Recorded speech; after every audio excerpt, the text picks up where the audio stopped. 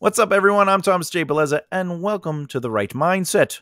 Have you found the right outline that has worked best for you, or are you still searching? Well, today we're going to answer that question with the ultimate guide to outlining your story. We're going to basically explore the 27 chapter outline. Now, today's video is a cleaned up version that expands on the original 27 chapter outline video that I did when I first started the channel way back almost 2 years ago. Oh my God. And I will be streamlining what I had done in that video and adding additional information, which ultimately is how to use it. And I'm going to show you examples. So let's see what happens. So why is it important? Well, if you're a plotter like me, also, I like discovering within the plotting element, but that's another story. And the thing is, if you are a plotter, it's good to understand how to get the most out of the 27 chapter outline and effectively structure a narrative. Now, if you're a pantser, this video might help you prepare mentally for the major beats of the narrative and not necessarily all the micro beats and saying, all right, let me just map out every little idea, but saying, I have this big one and this big one and that big one coming. So I should really think about that, but I don't necessarily have to pre-map it. So with that said, this method not only provides a clear roadmap for your narrative, ensuring that the narrative itself has a compelling beginning, middle, and end, but it also allows for flexibility and creativity within that structure. By adapting this outline to your own writing style, you will see that you can enhance the depth of the richness in your story because you're not confined by the rules set by the original structure. So whether you're a seasoned writer or just starting out, take this technique as a way to improve your writing process and becoming more efficient in focusing your narrative. Now, I will say this, it's about finding a balance between structure and creativity that works best for you, ensuring your stories are both well organized and engaged. What are the objectives for the lesson? Well, we hope to gain an understanding of the 27 outline and its structure and why it's a powerful tool. We're going to learn to adapt the 27 chapter outline to fit your unique writing style and genre requirements, especially for complex narratives like epic fantasy, however, or thrillers. But you might be a romance novelist. You might be an urban fantasy novelist. You might be maybe a young adult, whatever. You can utilize this outline technique and template for those with some adaptation. Now we're going to learn and break down each plot point within the 27 chapter outline. I'm going to provide you with knowledge to craft detailed, engaging narratives within those plot points. And I will go over, I'll break it down. I'll start with the simplified version, just listing it out so you can write it down and get it out on paper. And then I'm going to go a little deeper into the plot points. And then I'm going to show you examples. And then I'm going to do a quick 3 plot point example in real time to show you how it helps with fluidity of narrative brainstorming. And we will explore alternative structures and introduce so some people in the earlier video that I did, they were like, can you utilize this structure? It's a 3-act template. Can you use it with other variations of that? And yes, you can. I'm going to show you how to turn it into a 4-act, a 6-act, and a 9-act structure. All right. So what is the 27 chapter outline? The original version of the 27 chapter outline, as I had found years ago, is straightforward. It is an outline with 27 chapters, with each chapter representing a major plot point within the narrative. Okay. So if you were going to look at it as is, it's 3 acts, 9 sections altogether, and 27 plot points. What does that look like? Well, there are 3 acts, and each act has 3 sections, okay? And each section has 3 plot points. Okay, and that's why you get 27 plot points. If you did 3,000 words per chapter, that comes out to about, or literally 81,000 words for your book. And that's a pretty hefty straightforward novel that, you're not doing anything too crazy. It's not an epic novel. It's not a novella. And like I said, I personally discovered it from Kate O'Keefe, though I have gotten comments about how she didn't specifically create it. So my amendment to that is I originally found it from her. I learned it from her. And then I assimilated it into what worked best for me. Which brings me to my version. So my version became the 27 plot point outline. And since I write mostly epic fantasy novels, I reworked the 27 chapter outline to accommodate my personal writing process. All the plot points remain the same, except now I don't limit myself to one plot point to one chapter. I might explore plot points over the course of maybe 3 chapters or 2 chapters or 5 chapters. If I did 3 chapters, if I was like, you know what, the inciting incident is going to be 3 chapters long. So I'll allow the first chapter to sort of introduce that theme, the elemental narrative truth of the inciting incident. The second chapter will really dive deep into it. It'll be the heart of it. And the third chapter would be sort of the resolution of that larger inciting incident. In epic fantasy, you could do this with battles too, like a big battle. The battle can have like the setup to the battle, the first half of the battle, the second half of the battle, and then like the resolve of the battle. And that could all still be one plot point. So let's do a breakdown of each plot point, shall we? Bloop. The first thing I'm going to do is I'm going to show you the acts with their sections. Okay, so get a piece of paper, write that down. Remember, each section has 3 plot points. Okay. So Act 1 has these 3. It has Section 1, set up the ordinary world. It has Section 2, a problem disrupts the protagonist's life. And Section 3, the protagonist's life changes direction. Now, again, I will go into these in greater detail. Let me just state them for those who are brand new to the outline. And for those who know, it's a nice refresher. Act 2, also known as the conflict, has these 3 sections.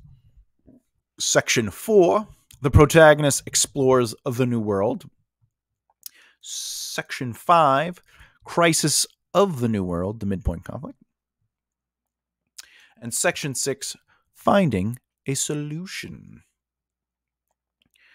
And Act 3 has 3 sections as well, and those are Section 7, victory seems impossible. Okay. Section 8 is the protagonist finds the power. And Section 9 is the protagonist fights and wins. So let's look at the acts and their 3 plot points per act. All right. This is going to be exciting. All right. So Section 1, setting up the ordinary world, has plot point 1, which is the ordinary world before the disruption. Number 2 is the inciting incident. Okay.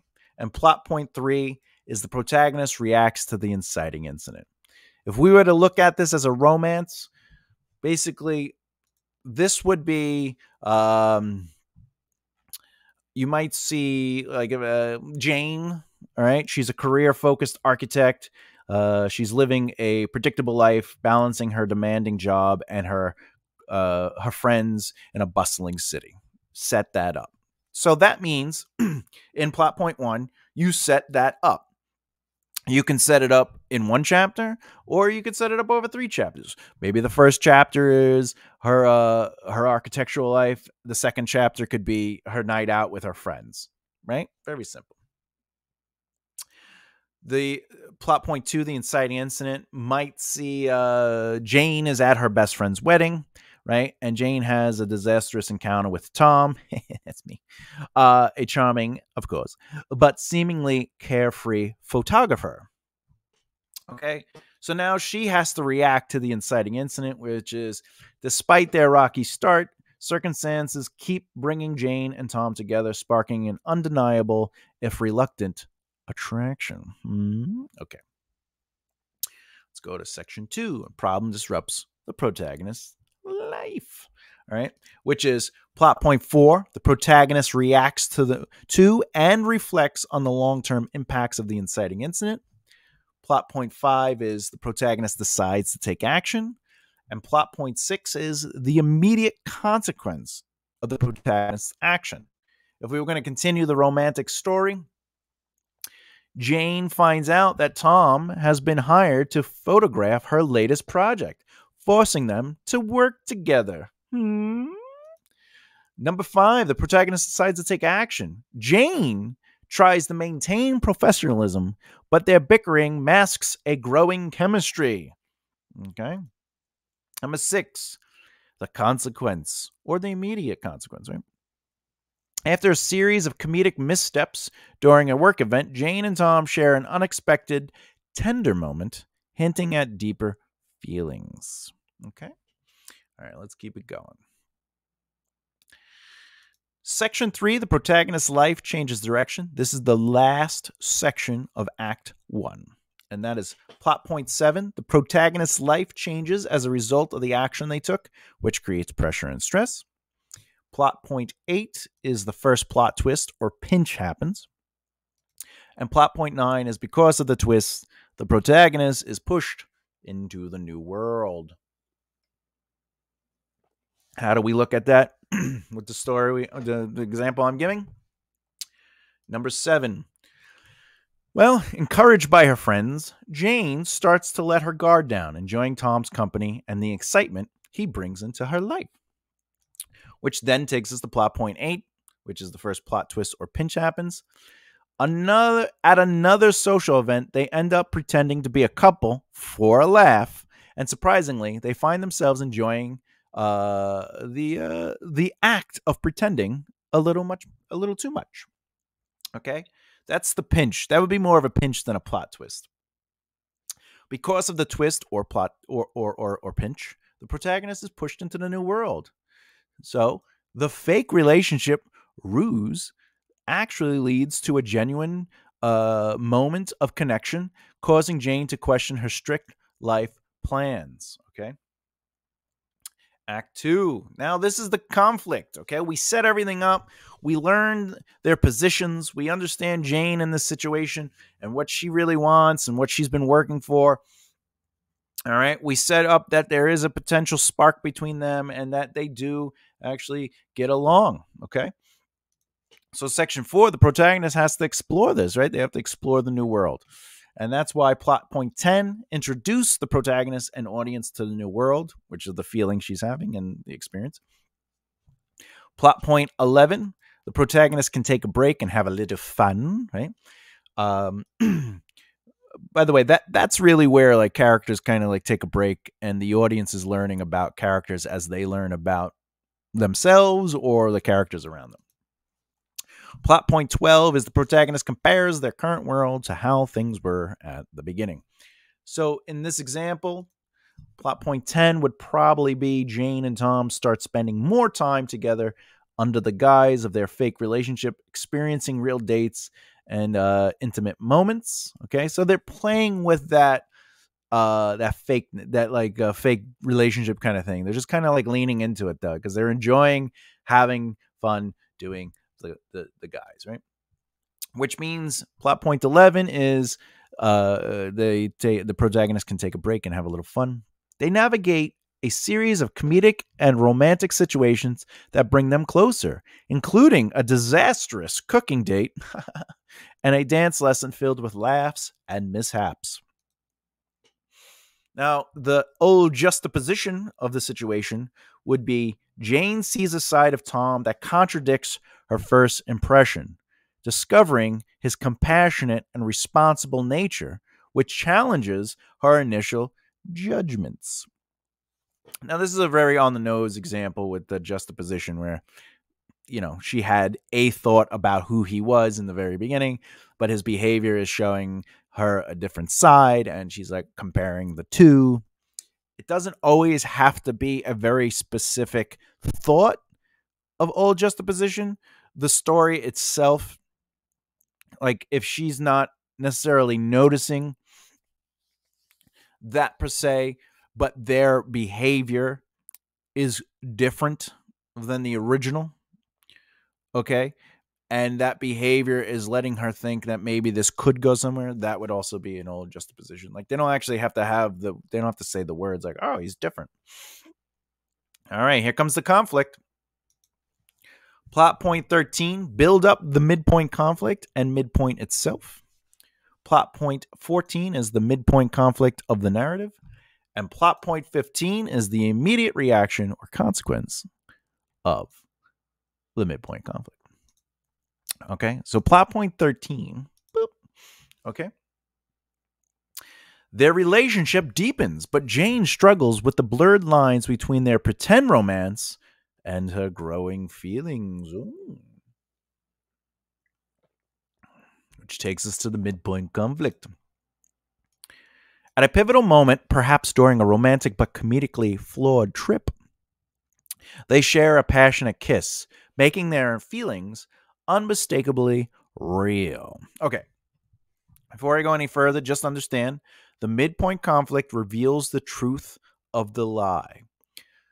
The literal lie here is that they're just going on fake dates, and it's a guys. They're just having fun with it. They enjoy kind of like they like each other's company, but they enjoy going on fake dates. But that kiss reveals the truth of the lie, which is there's something real about this. Okay. Now, more importantly, as you can see with my example, not all midpoint conflicts have to be negative. They just need to reveal the truth of the lie and escalate the situation. More importantly, the tension of the situation is being escalated, which leads to plot point 15, the immediate reaction or consequence. Okay. The moment is interrupted by a misunderstanding or revelation, such as Jane discovering Tom's potential job offer in another city, causing her to pull back, fearing she's just another project for him. Now, that doesn't mean that it happens directly after the kiss and they're like, oh, this might be real. This would be like another scene. This might happen a day or two later or what have you. And it's just a moment where you have to introduce the job opportunity. Okay. Plot point 16. So section 6, finding a solution. Plot point 16. The protagonist reflects on the long-term impacts of the midpoint conflict. Okay. Plot point 17 is the protagonist decides to take some action. Okay. To resolve the problem created by the midpoint conflict. And plot point 18, despite the setbacks, the protagonist decides that they will succeed no matter what. So, what would this be? So, if we look at the plot point 16, that would be the misunderstanding leads to a cooling off period where they both reflect on their feelings and what went wrong. Plot point 17, the protagonist decides to take action to resolve the problem created in the midpoint conflict. Jane tries to focus on her career and forget Tom. Forget him. But she finds it difficult. Tom, on the other hand, realizes he must make a grand gesture to win her back. Which leads to plot point 18. Despite her fears, Jane admits to herself and her friends that she's truly fallen for Tom, deciding she needs to communicate her feelings openly. Oh, see, isn't that nice? It's a nice little romance. All right. Now we have to resolve all this. Everything that we set up, the introduction of who these characters are, and then we kind of put them in and we challenged them. We saw who they were, and now they get to kind of play with each other, and we elevate that tension. We need to resolve this. We have to get this story over. So section 7, victory seems impossible. Plot point 19 is the protagonist faces significantly difficult trials that is something they never experienced before. Plot point 20 is another plot twist or pinch. The protagonist experiences a completely unexpected event, making all things worse. Whew. And then plot point 21, the plot twist or pinch leads to the darkest moment. The thought of success is incomprehensible. Plot point 19, okay? So this is where Jane, preparing to confess her feelings, right? She learns about a miscommunication regarding Tom's job offer, making her believe she's lost her chance, right? It's always about miscommunication. What's the deal with that? Plot point 20. Tom organizes a grand romantic gesture, publicly declaring his love in a way that humorously ties back to their initial disastrous encounter. You know what I'm saying? That is a pretty dark, that is a pretty funny plot twist. All right. 31. Okay. The darkest moment. Just before Tom's gesture, Jane is at her lowest, believing she's missed her opportunity for love and happiness with him. Okay. All right. Okay. So she's on a down. The protagonist is on a down, but the antagonist, technically the love interest, is on an up, and they're like, woohoo, let's do this. Which brings us to the protagonist finds power within, section 8. Plot point 22. Having hit rock bottom, the protagonist remembers their desire to succeed and find the power within. Plot point 23 is after deciding they can do it, the protagonist takes action. And plot point 24, the converge, power within leading to the final battle. Okay, so 22 would be motivated by Tom's declaration of love. Jane finds the courage to face her fears of vulnerability and commitment. Plot point 23, she rushes to confront Tom, leading to a heartfelt and humorous exchange where they both admit their mistakes and feelings. And then, of course, 24, we got to converge all the subplots and everything and lead to the final battle or the final chance for victory. The public declaration brings all their friends and some amusing side characters together, supporting their union and celebrating their love. So now this brings us into the final moment, which is ultimately section 9, the protagonist fights and wins. So will their step forward lead to the resolution of their relationship, and they try this, they move forward to it? Well, plot point 25 suggests that the protagonist has one last battle. Okay? At plot point 26 is that they're either going to fail or succeed. Okay? And plot point 27 is ultimately what is the immediate reaction to the decision in the last plot point, which is plot point 26. So let's look at plot point 25. Their final quote-unquote battle is a humorous yet heartfelt confrontation where they must overcome their last fears and insecurities in front of an amused and supportive crowd. What is the succeed or fail? Jane and Tom reconcile, sharing a kiss that cements their relationship, acknowledged by cheers from their friends and bystanders. What is the resolution in 27? The story closes with Jane and Tom, now a couple, playfully navigating their lives together, showcasing how they have both grown and how their love has positively impacted their lives. Very straightforward. I like that. Now, are there alternatives to this? Okay. This structure was basically the 3 acts, 9 sections, 27 plot point. Okay. So if I was to show you, okay, this is going to be, the alternative ways. Okay.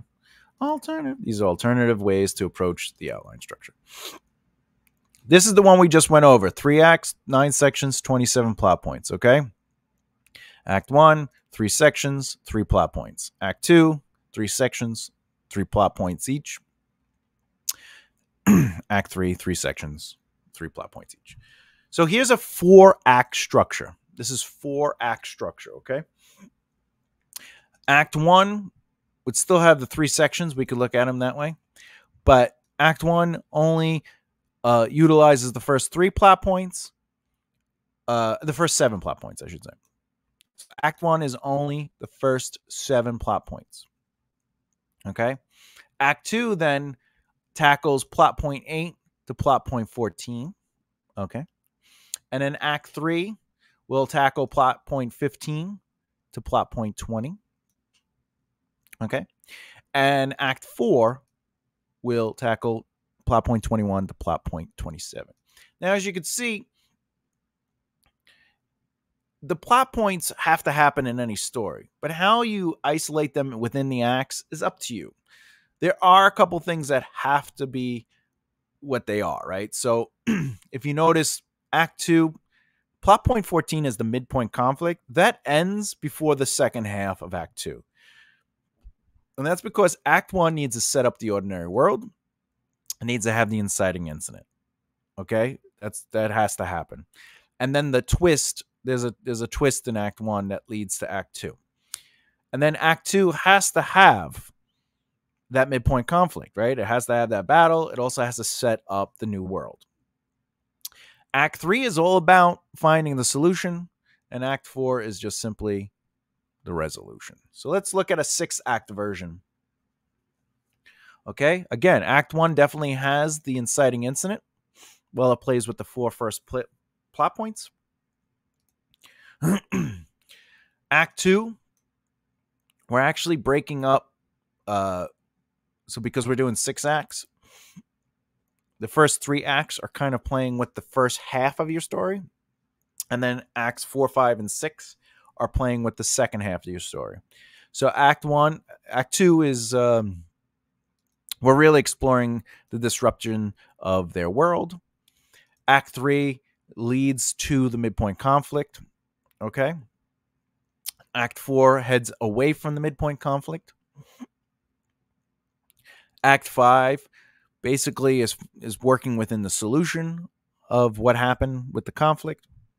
And Act 6 is the resolution. And let's look at the 9 act. Now, the way I did this is I just turned the sections into the acts.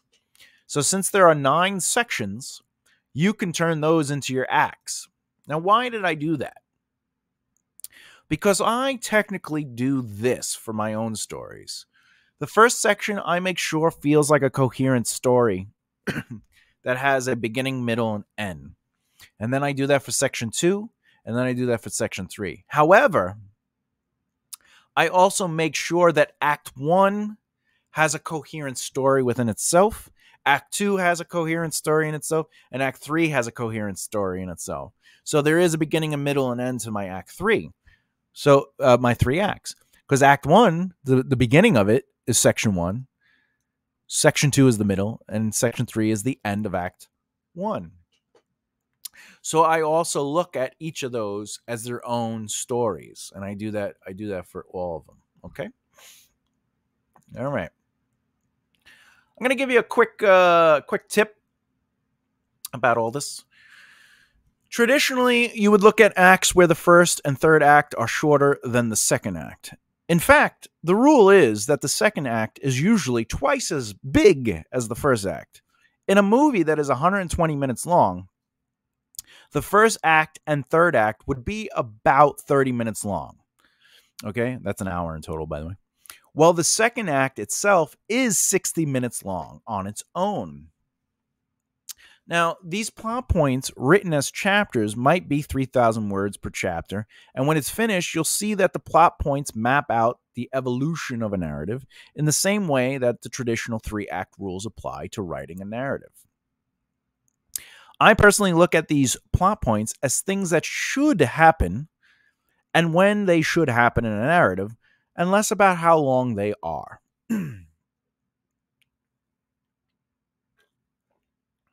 Of course, some plot points are shorter than others and some are longer.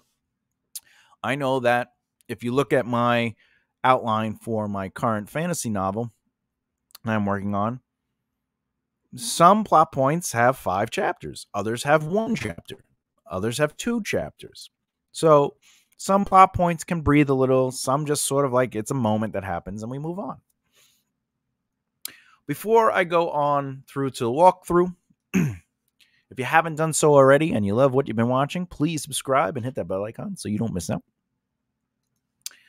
Practice outlining. This is the fun part. So, oh, wait. Boo, boo, boo, boo, boo, boo, boo. Before we do the practice outlining, I do want to give you something special, okay? I want you to look at this next, I'm going to go over some rules and tools that you can use within the acts and within the sections and the plot points themselves, okay? Let's do this. So something you should keep in mind when you're working on your first act, okay? These are notes of what should happen in Act 1. I have it on the screen so you can just kind of pause it and write down what you need, but I'm also going to kind of talk through them. All right? Now, you want to flush out their motivations through the length of Act 1 until they are solidified before Act 2 happens. This is basically before you can challenge who a character is or characters or even the narrative, you have to set it up to where the reader understands the motivations and who the characters are and what they are capable of. That doesn't mean in Act 1 we have to see their capableness being challenged, but we can see them working on being capable or watching them be capable, right? So you can challenge that in Act 2. The other thing is establish the premise of the main plot, okay? This is where it's like, well, what is the story about? You know, what is your narrative really tackling? You know, is it all about self-discovery? Is it do they have to destroy the One Ring? Which, if you look at Lord of the Rings, that's what happens. Gandalf runs off and he reads about the ring, comes back, he goes, we got to destroy this. And the only way to do that is we got to take it to the elves and they'll figure it out. And then they learn, oh, wait, no, we got to go somewhere with this. Okay. In your first act, you should be establishing the rules of the world. As it says on the screen, basically set them up. And by the end of Act 1, you can now challenge those rules in Act 2. Rules are like, is there magic? How does magic work? You don't have to go too deep into how magic works, but you do have to explain that it does work. It could be soft magic or hard magic, but whatever. If there's shifters or fae or magical creatures, or is it a real world? Is it real world? Like the romance idea I gave you, that's real world. So you have to, what are the rules of that world? Well, we establish that just by telling a story because we realize, oh, this is real world. I get it. I see how it works, okay? In some comedies, some people end up hurting themselves and don't get hurt. So we're establishing, okay, Naked Gun, I get it. It's going to be crazy. It's punny. It doesn't take itself seriously. That's setting up the rules of the world, okay? The other thing is, what is the protagonist capable of? This is if they're Harry Potter and they have the innate ability to use magic, maybe show that, right? If they don't and they're learning, show that. They're not capable of using magic to their full extent, so show them learning how to use magic, all right? So present the promise of the overall narrative, okay? As you can see, the promise is what the audience will be rewarded if they follow along. For example, if it were a fantasy and someone mentioned dragons, but it takes magic to destroy it, then the promise is that we'll see dragons and magic. If it is a romance, you set up the premise as their perfect relationship. It will reward the audience with either the perfect relationship or subvert the expectations and show them that the perfect relationship was always there with the best friend and not necessarily what they thought it should be. The promise is important. So anything that you kind of introduce in the first act, you have to let that be earned and be like, hey, here it is. You can't be like, Imagine the Lord of the Rings is like, oh, we have to destroy the ring. And then that's the promise. They're going to destroy the ring. But then they don't. You'd be like, what's going on? All right, let's look at this. So some things you want to establish in the ordinary world of plot point 1, okay, is establish the main characters, the protagonist, the antagonistic force. Now, keep in mind, you don't have to show the antagonistic force in the ordinary world before the disruption. But it does need to be mentioned or referenced, or the essence of the antagonistic force should be established in one way or another.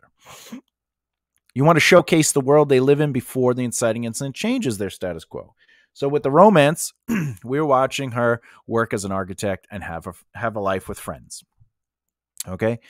And also in that one, we probably would announce that, remember, we got to go to the wedding. And then it's like, I don't have a date. I don't need a. And then maybe the main character, Jane's like, I don't need a date. I'll go stag. I don't care.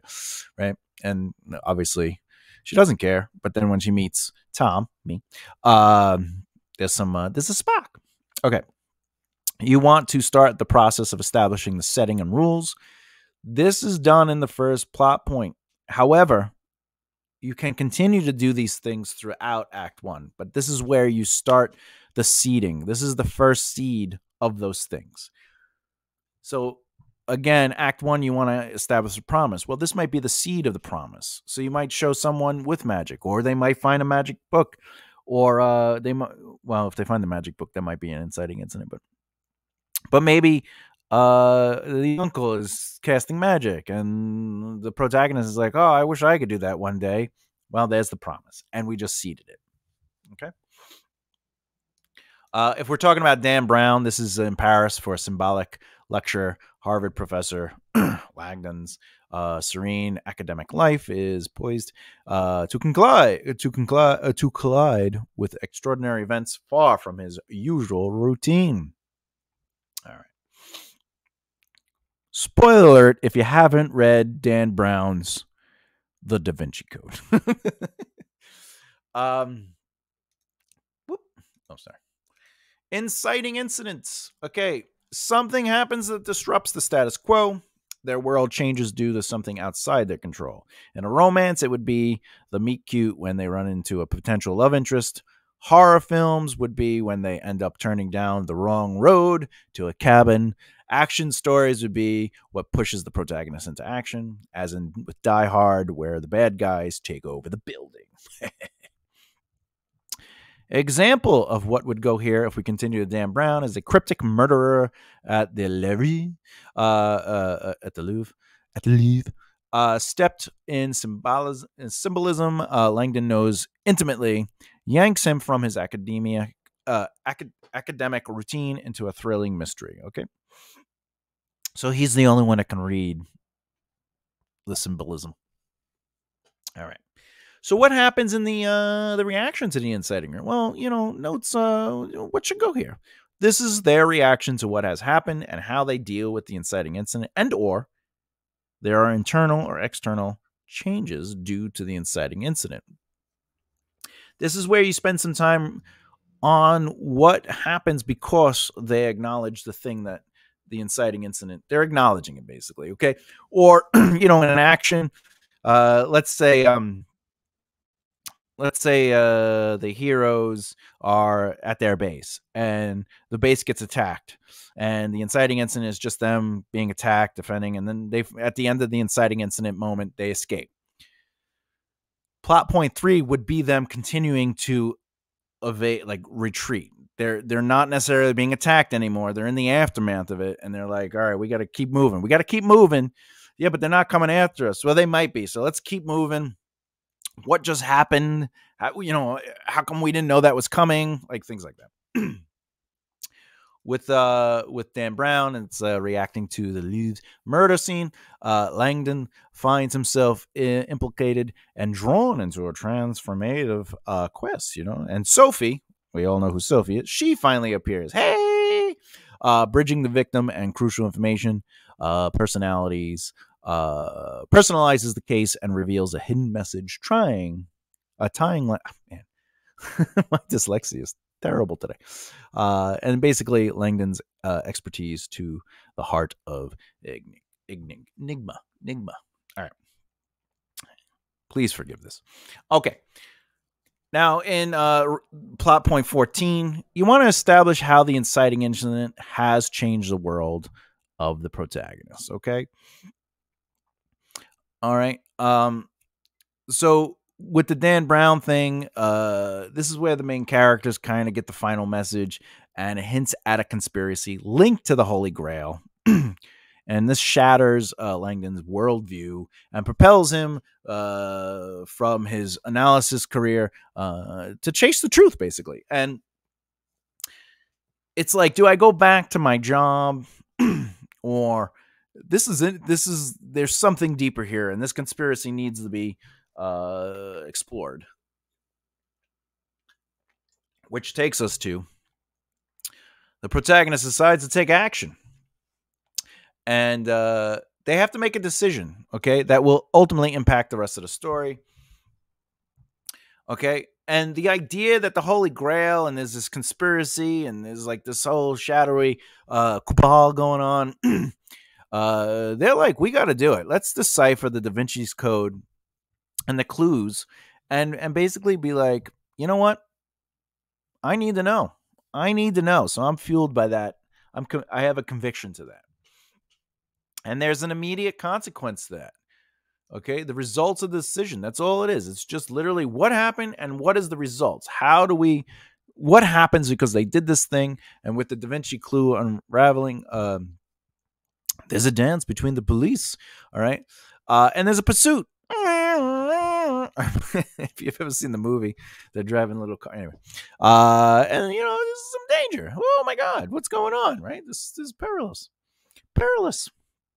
All right. This brings us into their life is disrupted now. Okay. Feel free to pause the video and write anything. I'm just flying through it. Okay. Plot point 7. Their life has changed as a result of the action they took, and it creates pressure and stress. Okay. So the protagonists themselves begin to feel pressure of the task before them.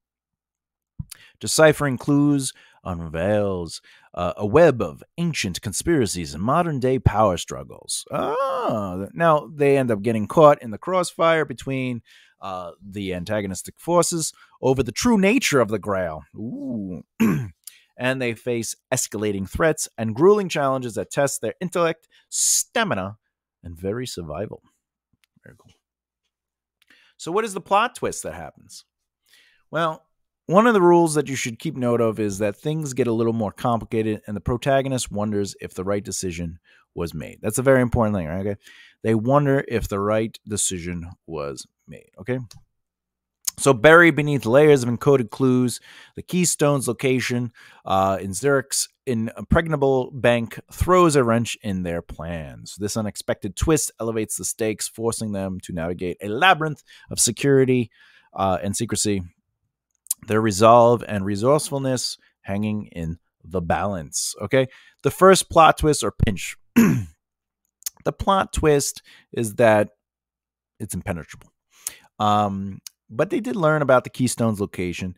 But also the pinch is there's a lot of security. Okay. Numeral 9. Because of the twist, the protagonist is pushed into the new world. Now, notes of what should go in this is that they are literally pushed into a new direction. So whatever the narrative was doing, the twist has to kind of change their direction. So think of it that way. So if they were heading towards one thing, you gotta think of your narrative as being like, oh, we just got the water just pushed us into another canal. You know, we gotta change our way. So from the again with Dan Brown's story. So basically, if you've ever seen the movie or read the books, they fall into the thing, right? And there's icy depths, and they emerge not just with the Keystone, but with a chilling revelation.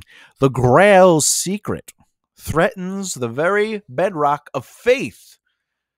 Oh, this electrifying truth becomes their point of no return, drawing them deeper into a labyrinth. labyrinth game where past and present clash, demanding their full commitment. Yeah. Okay.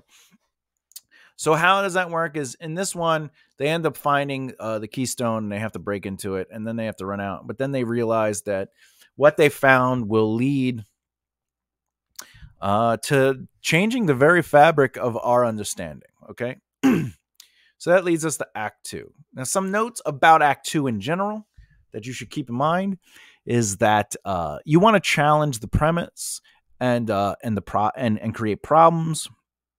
You want to push on your protagonist's skills and capabilities. You want to create rising tensions. Okay. Which leads us to three very important things is during the ascending rise to the conflict, this shows characters providing that they are capable of what was established in Act 1. Still time for new information about the world, characters, goals, and narratives. What that means is, traditionally, once the midpoint conflict happens, after that, you don't want to add new information to help solve the narrative. Okay?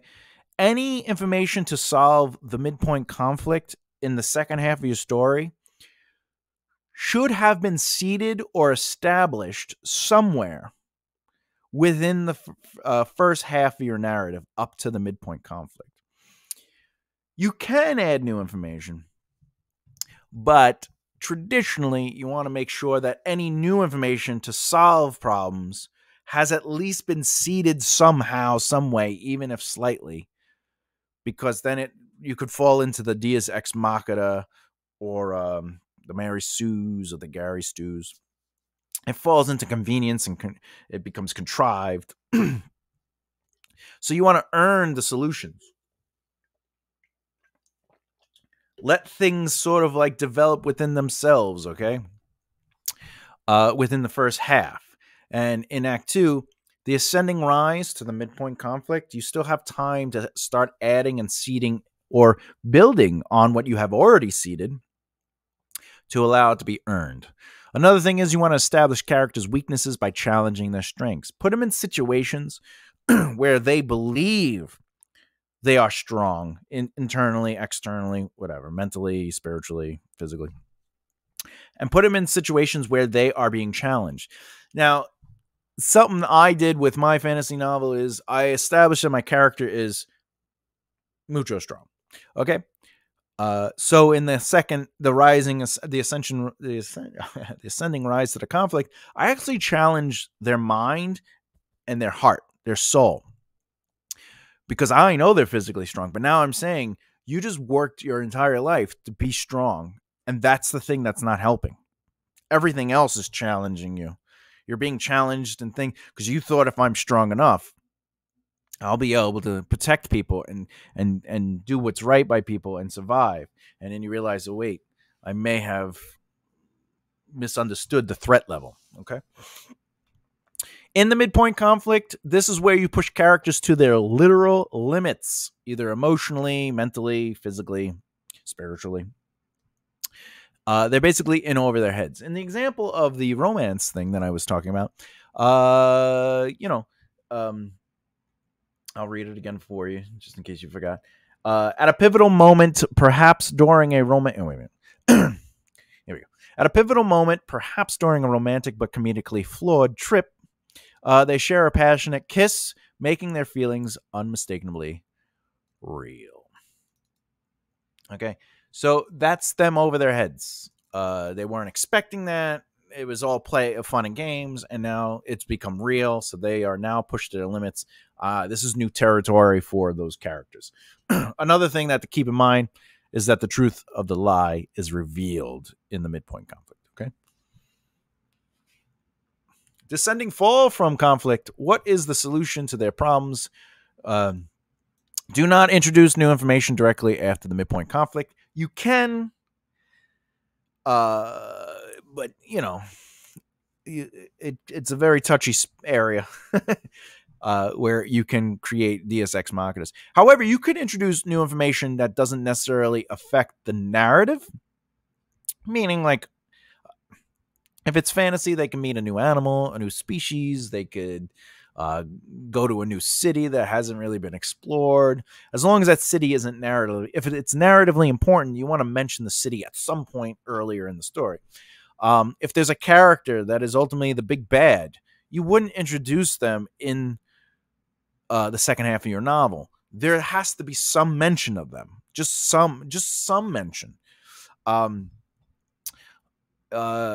Even in Lord of the Rings, by the third book, they're in Mordor and they're dealing, like, we know everything about those characters by that time. So we don't just meet those characters and their weight by that time. But you want to be careful with the information you just create out of nowhere in the second half of the story. So that's why you want to just be cautious. If it is really important to the narrative, think about how I can seed this in the first half of the story. Okay, but you can introduce elements that don't narratively affect it. Like, you could talk about a character or meet a character, a shopkeep that's actually a part of a series or a saga, as long as they're not narratively important. But again, it's your story. You can do whatever you want. These are just rules that can be broken, right? We're almost done. Section 4. Okay, plot point 10. This is where we introduce the protagonist and audience to the new world. Some things that could go here is that the protagonist explores the new status quo, their situation, the world, etc. A very straightforward example is if they were on the farm and now they're in a city. Well, let's look at the city, see what the city is about, learn about the city, what are the rules of the city, etc. Which brings us to show the new rules of the new world. Like, what is the change to the status quo? Are there any new obstacles that stand before the protagonist? And also define the characters within the new world. Okay. In this situation, they arrive at Tibbing's estate, brings a breather for Langdon and Sophie, while his Grail expertise sheds light on the quest's historical and mythical depths for both characters and readers. Now notice that character is being introduced in the first, they're sitting down with them and learning about their expertise, and it's in that first plot point of Act 2. And we all know what happens to that person. All right. The protagonist can take a break. So this is where we learn a little about the characters, the relationships, and allow to have some fun. Okay. Usually this is where relationships are built, romantic or otherwise, and characters are developed more. They are allowed to interact with the new world. This happens in every story. Watch a movie, watch a show, read a book. You'll see there's a certain point where the characters aren't really being pushed into extreme tension, but they're having fun. And in this case,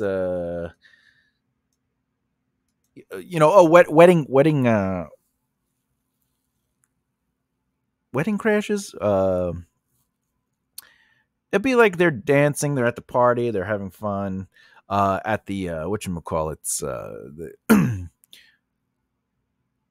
when they go to the senator's house after the wedding, and like Owen Wilson's like, oh, let's go. Where they're gonna go? We gotta go. Wow, we gotta go. And then they go to the house and stuff like that. That becomes the fun and games. In this situation, there's a playful puzzle solving that creates a character bomb and explores deeper themes and offers a light reprieve while the mystery unfolds. Okay. All right. Last plot point of section 4 before we get into the midpoint conflict area. 12 is protagonist compares the old juxtaposition. The protagonist compares the other world old world within the new and is reminded of how much the status quo has changed. Keep in mind that this doesn't mean that they have to have a conversation or internal thoughts about the change. You can show the difference in the world, like in Jurassic Park, before they go to the park and then at the park. So, when they're like, I think we're going to be out of a job. That's the old juxtaposition. All right. So just the positioning, Langen's past knowledge with new discoveries emphasizes transformation journey. So basically, he's like, this is what I thought I knew, and it's clearly something else. All right, here we go. This is where it gets really crazy, everyone. The build-up. This is the build-up to the midpoint conflict, and this is where the protagonist prepares for the major turning point in the story. There are some forms of struggle, internal and external, that will motivate the protagonist to take matters into their own hands. Sometimes it's just the tension has built in a way that pushes them towards the midpoint conflict. And in this example, in pursuit of the hidden truths, the protagonists confront, they push back against the secrets of Jesus and his lineage, intensifying the suspense and setting the stage for the major narrative turning point, leading to. All right, this one's big. Okay. The midpoint conflict is a very important moment in any narrative, and the protagonist is going to be challenged to their limits. This will lead them to find a solution to overcome their limits. Okay. So because of the challenge pushed to their limits, the whole second half of the second act is going to be about finding a solution to rectify the limitations they've reached. The protagonist encounters something that complicates their plans and motivates them to change the course of events because they've learned the truth of the lie, which is revealed. The midpoint's primary thematic job is that pivoting the protagonist's character arc with a moment of truth. The protagonist will have spent the first half of the story engulfed in an inner battle between the lie they believe and the thematic truth. Okay? Yeah, because I got to move it. All right. Whether or not they will learn to move forward and embrace the truth will be decided at the midpoint, when they will be confronted with a powerful manifestation of the truth. In a positive change arc, the protagonist will see the truth as true and begin accepting it over the second half of the story, although they will not yet fully reject their lie that they believe.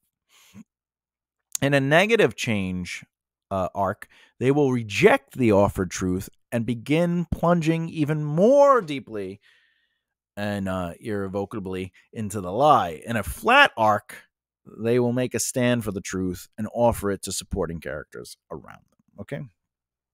Let's do a for example. In the classic Bette Davis film, now Voyager, the protagonist, Charlotte, returns home to confront her tyrannical mother. This is a wonderful midpoint on so many levels because it's written right there. Fundamentally, it is all about Charlotte's moment of truth. We see or won't see. Will she or won't she revert to the person she used to be and submit to her mother's unreasonable demands? Okay. There is true doubt about which direction she will take, but ultimately she chooses to reject the lie her mother has always told her, that she can't survive on her own. So she does it beautifully and realistically in a real attempt to maintain good relationships with her horrible mother. In Dan Brown's book, the revelation that we know who the villain is teaches, we understand, okay, forcing them to question everything that they knew. This is when their friend ends up being the villain. And they're like, what? But you're my friend. This is what? You were helping us. Okay.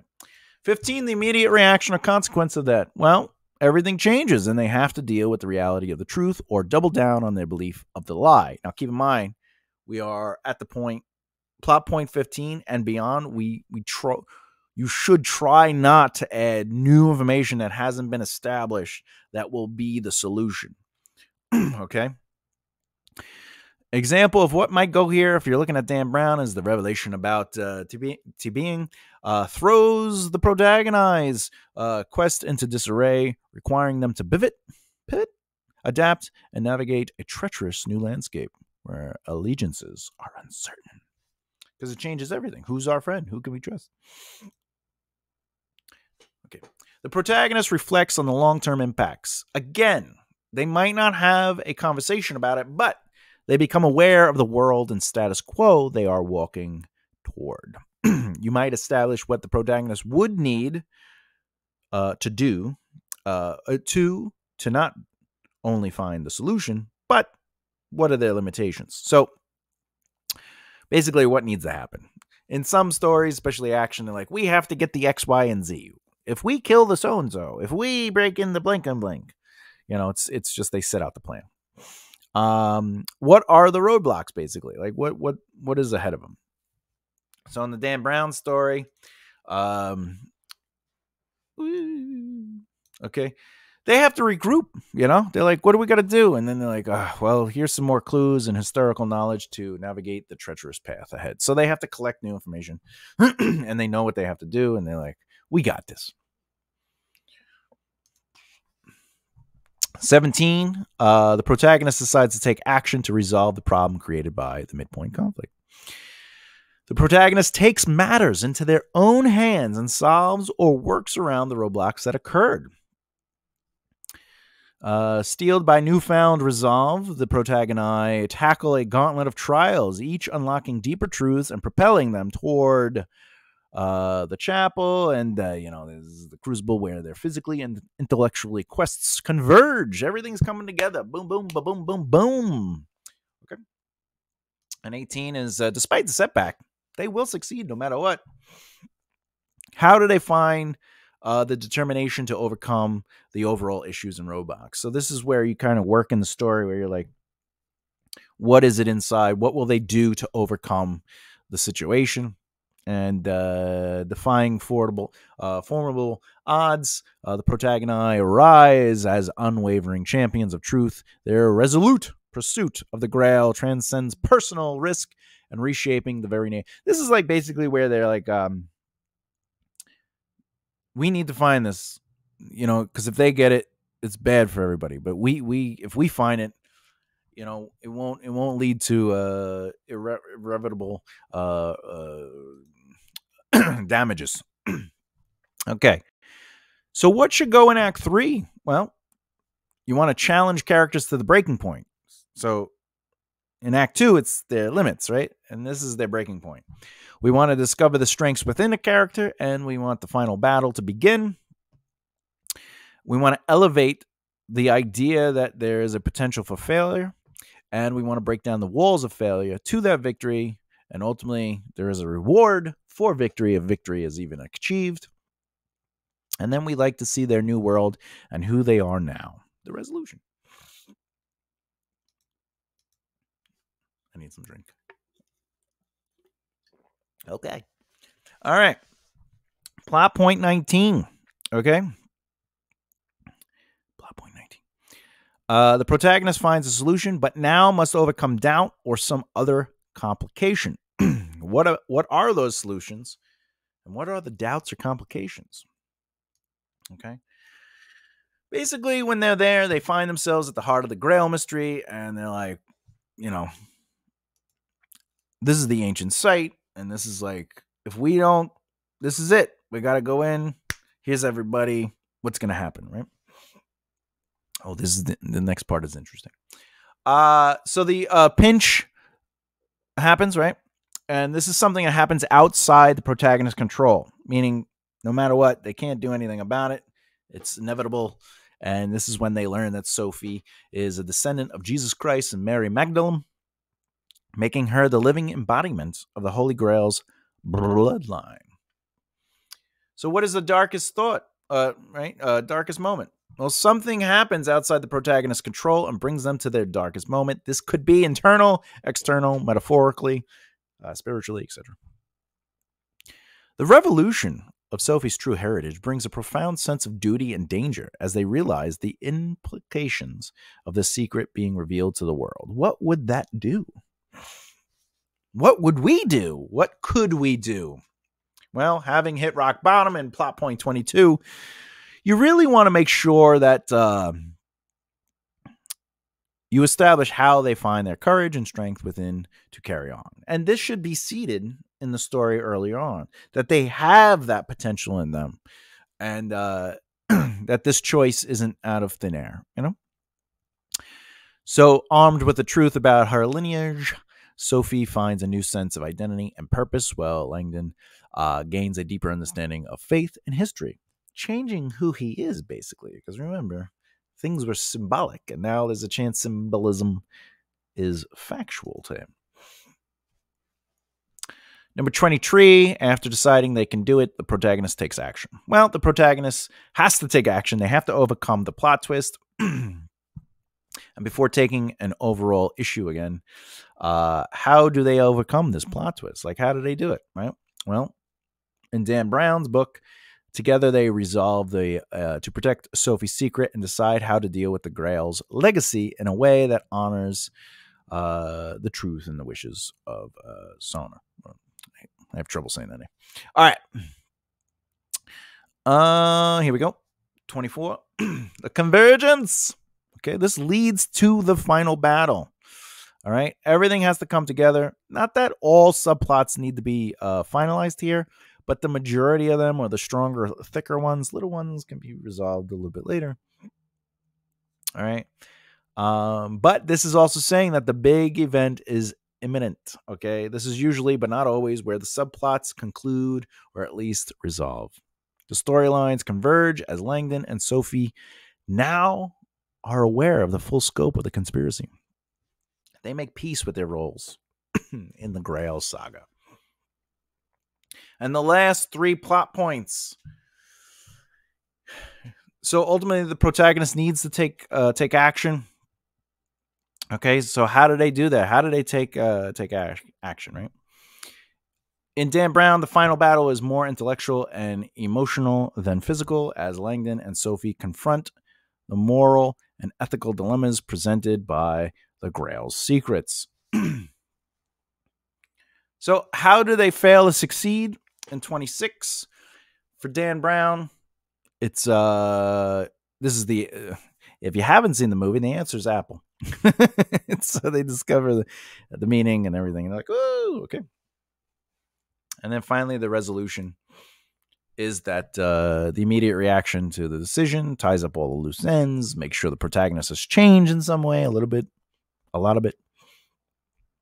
The novel concludes with Langdon and Sophie having protected the secret of the Grail, ensuring its safety and preservation of its legacy. So, while also coming to terms to their personal transformations. Things to keep in mind is you could literally give each plot point its own chapter, and you'll get 81,000 words if they're 3,000 words on average. You can move things around. You could make more chapters per plot point. You could break up your outline into, different act lengths. It's all up to you. It comes down to how you want to tell the story. Now, more importantly, I just want you to know, this template is available. If you want this template, the link is in the comment section and also the details of the actual video. Okay, let's get to it. Question: which outlining process do you use? Let me know in the comments below. If it's the 27 chapter outline, I'd love to know how it works for you and if you like it. Remember to please subscribe and hit the bell icon so you don't miss out. Okay. And final thoughts. You should approach your outlines in a way that works best for you and not where you have to work best to use those outlines. An outline is a tool to help you get your story out. And when it's not working for you, that means you can try something new. Or you can even take the outline technique and mold it to what works for you. This is what I did when I first found the 27 chapter outline. I originally saw it as a plot point per chapter. Then I worked on it to realize its potential through my needs as a writer and found that I could work within plot points.